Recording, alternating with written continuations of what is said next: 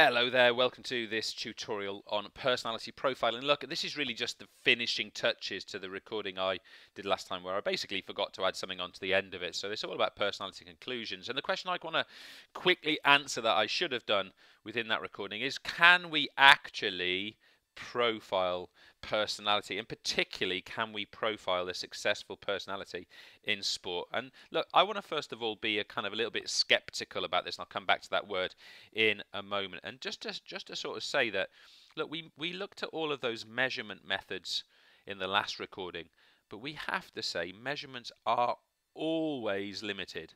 Measurements are always limited because of the nature of what we are trying to measure. Okay, so that in itself really puts a hole in this idea of profiling a successful sporting personality. I'm not saying we shouldn't try, I'm just saying we have to accept that there's limitations.